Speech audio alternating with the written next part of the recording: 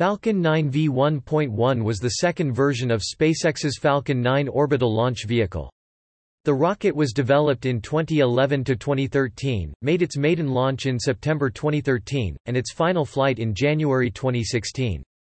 The Falcon 9 rocket was fully designed, manufactured, and operated by SpaceX. Following the second Commercial Resupply Services (CRS) launch, the initial version Falcon 9 v1.0 was retired from use and replaced by the v1.1 version. Falcon 9 v1.1 was a significant evolution from Falcon 9 v1.0, with 60% more thrust and weight. Its maiden flight carried out a demonstration mission with the Cassiope satellite on 29 September 2013, the sixth overall launch of any Falcon 9. Both stages of the two-stage-to-orbit vehicle used liquid oxygen and rocket-grade kerosene propellants. The Falcon 9 v1.1 could lift payloads of 13,150 kg (28,990 pounds) to low Earth orbit, and 4,850 kg (10,690 pounds) to geostationary transfer orbit, which places the Falcon 9 design in the medium lift range of launch systems. Beginning in April 2014, the Dragon capsules were propelled by Falcon 9 v1.1 to deliver cargo to the International Space Station under the Commercial Resupply Services contract with NASA. This version was also intended to ferry astronauts to the ISS under a NASA Commercial Crew Development contract signed in September 2014, but those missions are now scheduled to use the upgraded Falcon 9 full-thrust version, first flown in December 2015. Falcon 9 v1.1 was notable for pioneering the development of reusable rockets, whereby SpaceX gradually refined technologies for first-stage boostback, atmospheric re-entry, controlled descent and eventual propulsive landing. This last goal was achieved on the first flight of the successor variant Falcon 9 full thrust, after several close calls with Falcon 9 v1.1.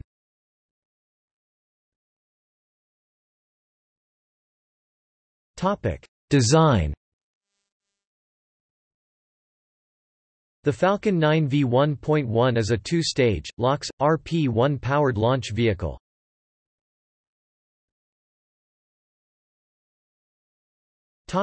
Modifications from Falcon 9 v1.0. The original Falcon 9 flew 5 successful orbital launches in 2010 to 2013, all carrying the Dragon spacecraft or a test version of the spacecraft. The Falcon 9 v1.1 ELV is a 60% heavier rocket with 60% more thrust than the v1.0 version of the Falcon 9. It includes realigned first-stage engines and 60% longer fuel tanks, making it more susceptible to bending during flight. The engines have been upgraded to the more powerful Merlin 1D engines. These improvements increase the payload capability to LEO from 10,454 kg (23,047 pounds) to 13,150 kg (28,990 pounds). The stage separation system has been redesigned and reduces the number of attachment points from 12 to 3, and the vehicle has upgraded avionics and software as well. The v1.1 booster version arranges the engines in a structural form SpaceX calls Octaweb, aimed at streamlining the manufacturing process. Later v1.1 vehicles include 4 extensible landing legs, used in the controlled descent test program, following the first launch of the Falcon 9 v1.1 in September 2013, which experienced a post-mission second-stage engine restart failure. The second-stage igniter propellant lines were insulated to better support in-space restart following long coast phases for orbital trajectory maneuvers. Falcon 9 Flight 6 was the first launch of the Falcon 9 configured with a jettisonable payload fairing.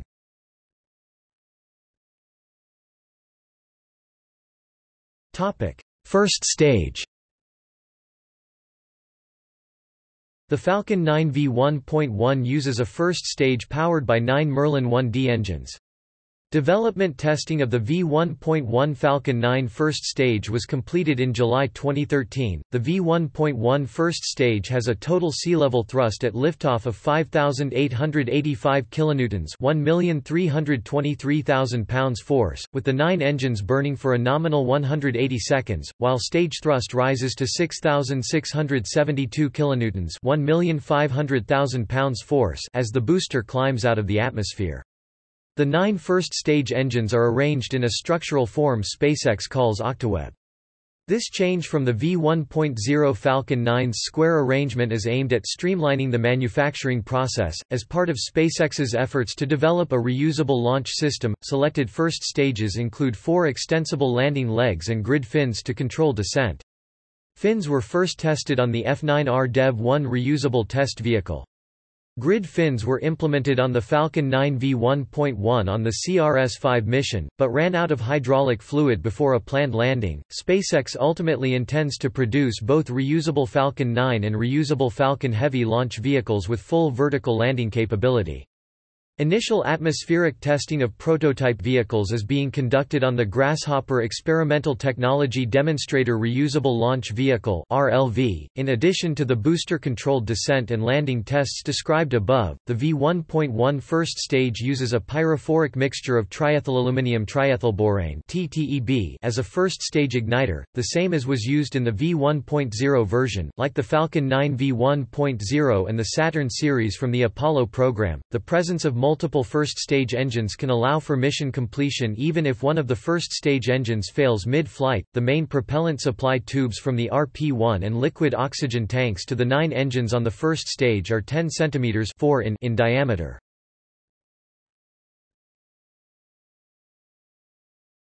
Topic: Second stage. The upper stage is powered by a single Merlin 1D engine modified for vacuum operation. The interstage, which connects the upper and lower stage for Falcon 9, is a carbon fiber aluminum core composite structure. Separation collets and a pneumatic pusher system separate the stages. The Falcon 9 tank walls and domes are made from aluminium lithium alloy. SpaceX uses an all-friction stir-welded tank, a technique which minimizes manufacturing defects and reduces cost, according to a NASA spokesperson. The second stage tank of Falcon 9 is simply a shorter version of the first stage tank and uses most of the same tooling, material and manufacturing techniques. This saves money during vehicle production.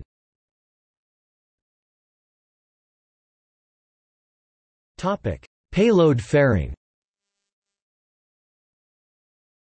The fairing design was completed by SpaceX, with production of the 13 meters (43 feet) long, 5.2 meters (17 feet) diameter payload fairing in Hawthorne, California. Testing of the new fairing design was completed at NASA's Plum Brook Station facility in spring 2013, where acoustic shock, mechanical vibration, and electromagnetic electrostatic discharge conditions were simulated.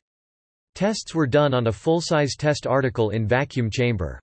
SpaceX paid NASA $581,300 to lease test time in the $150 million NASA Simulation Chamber facility. The first flight of a Falcon 9 v1.1 Cassiope, September 2013, was the first launch of the Falcon 9 v1.1 as well as the Falcon 9 family configured with a payload fairing. The fairing separated without incident during the launch of Cassiope as well as the 2 subsequent GTO insertion missions. In Dragon missions, the capsule protects any small satellites, negating the need for a fairing.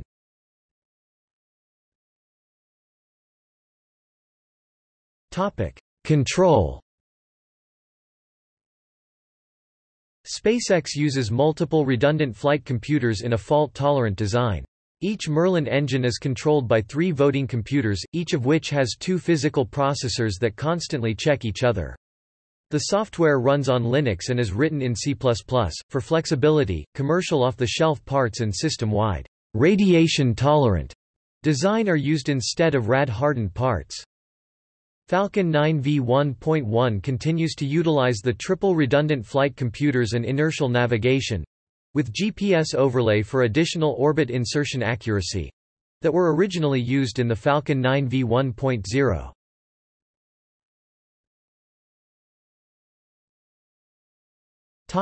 Development history.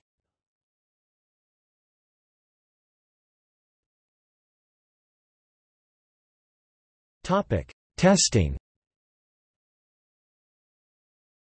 A test of the ignition system for the Falcon 9 v1.1 first stage was conducted in April 2013. On 1 June 2013, a 10-second firing of the Falcon 9 v1.1 first stage occurred. A full-duration, 3-minute firing was expected a few days later.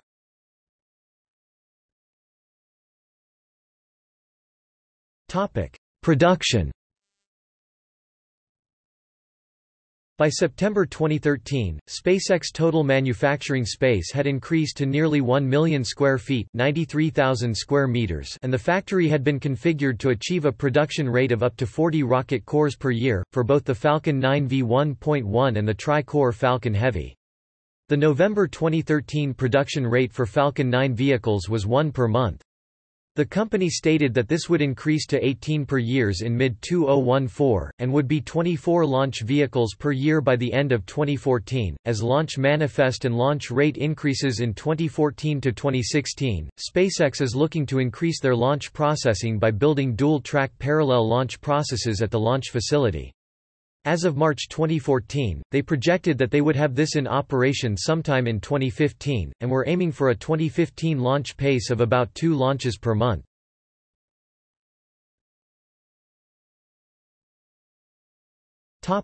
Launch history.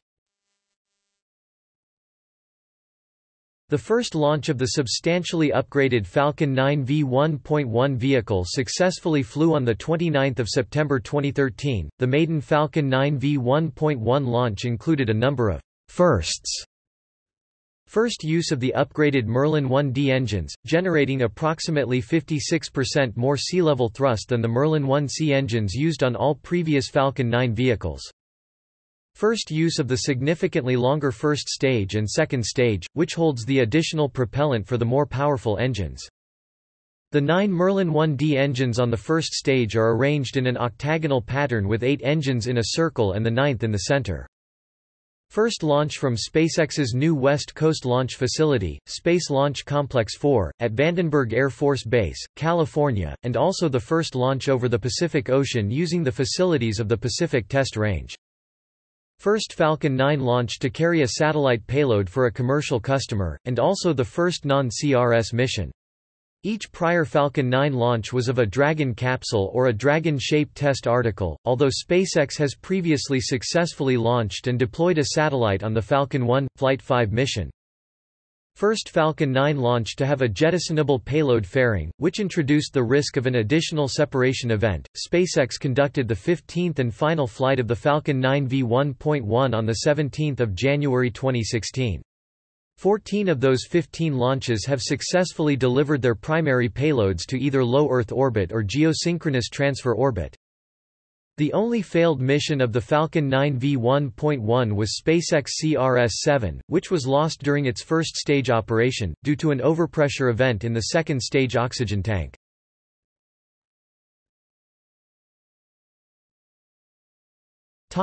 Reusability.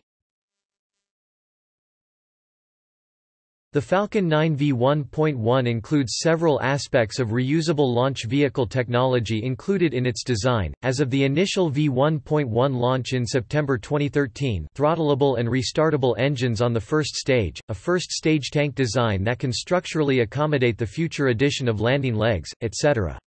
The Falcon 9 v1.1's launch occurred 2 years after SpaceX committed to a privately funded development program with the goal to obtain full and rapid reusability of both stages of the launch vehicle. Design was complete on the system for bringing the rocket back to launch pad using only thrusters in February 2012. The reusable launch system technology is being considered for both the Falcon 9 and the Falcon Heavy, and is considered particularly well suited to the Falcon Heavy, where the 2 outer cores separate from the rocket much earlier in the flight profile, and are therefore moving at slower velocity at stage separation. A reusable first stage is now being flight tested by SpaceX with the suborbital Grasshopper rocket. By April 2013, a low-altitude, low-speed demonstration test vehicle, Grasshopper v1.0, had made 7 VTVL test flights from late 2012 through August 2013, including a 61-second hover flight to an altitude of 250 meters (820 feet).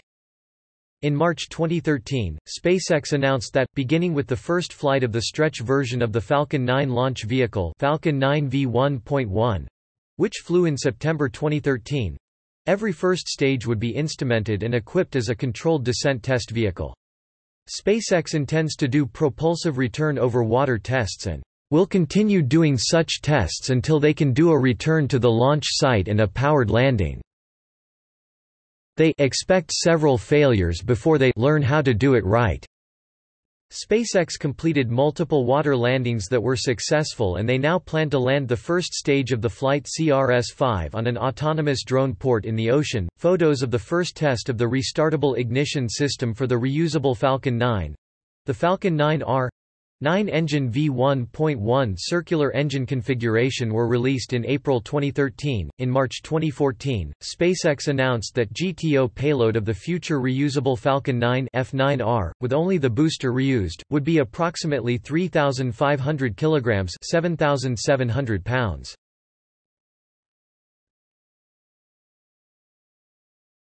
Topic: Post-mission test flights and landing attempts. Several missions of Falcon 9 v1.1 were followed by post-mission test flights calling for the first stage booster to execute a flip-around maneuver, a boost-back burn to reduce the rocket's horizontal velocity, a re-entry burn to mitigate atmospheric damage at hypersonic speed, a controlled atmospheric descent with autonomous guidance to the target, and finally a landing burn to cut vertical velocity to zero just before reaching the ocean or landing pad. SpaceX announced the test program in March 2013, and their intention to continue to conduct such tests until they can return to the launch site and perform a powered landing. The first stage of Falcon 9 Flight 6 performed the first test of a controlled descent and propulsive landing over water on 29 September 2013. Although not a complete success, the stage was able to change direction and make a controlled entry into the atmosphere. During the final landing burn, the axe thrusters could not overcome an aerodynamically induced spin, and centrifugal force deprived the landing engine of fuel, leading to early engine shutdown and a hard splashdown which destroyed the first stage. Pieces of wreckage were recovered for further study. The next test, using the first stage from SpaceX CRS-3, led to a successful soft landing in the ocean. However, the booster presumably broke up in heavy seas before it could be recovered. After further ocean landing tests, the first stage of the CRS-5 launch vehicle attempted to land on a floating platform, the autonomous spaceport drone ship, in January 2015. The rocket guided itself to the ship successfully but landed too hard for survival. The first stage of the CRS-6 mission managed a soft landing on the platform, however, excess lateral velocity caused it to quickly tip over and explode. SpaceX CEO Elon Musk indicated that a throttle valve for the engine was stuck and did not respond quickly enough to achieve a smooth landing. Falcon 9 v1.1 was never successfully recovered or reused until its retirement. However, the test program continued with Falcon 9 full-thrust flights, which achieved both the first ground landing in December 2015 and the first ship landing in April 2016.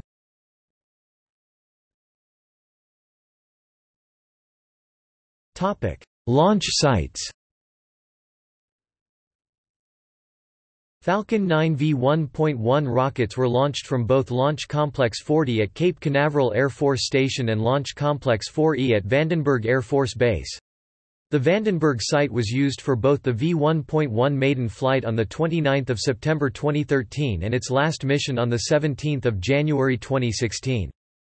Additional launch sites at Kennedy Space Center Launch Complex 39 Pad A and Boca Chica, South Texas will launch the rocket's successor variants Falcon 9 Full Thrust and Falcon Heavy.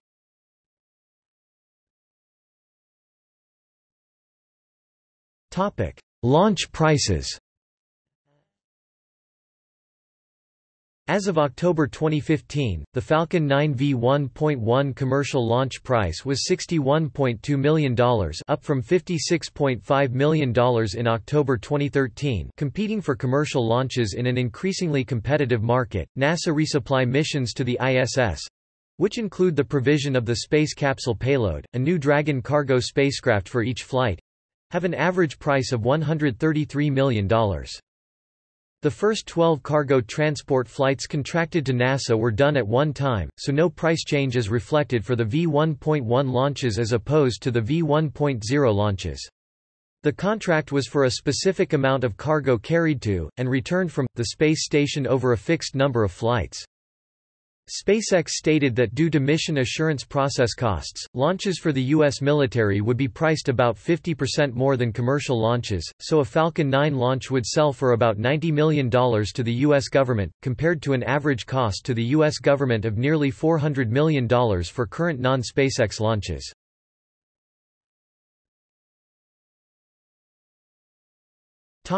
Secondary payload services. Falcon 9 payload services include secondary and tertiary payload connection via an ESPA ring, the same interstage adapter first utilized for launching secondary payloads on U.S. DoD missions that utilize the Evolved Expendable Launch Vehicles (EELV) Atlas V and Delta IV. This enables secondary and even tertiary missions with minimal impact to the original mission. As of 2011, SpaceX announced pricing for ESPA-compatible payloads on the Falcon 9.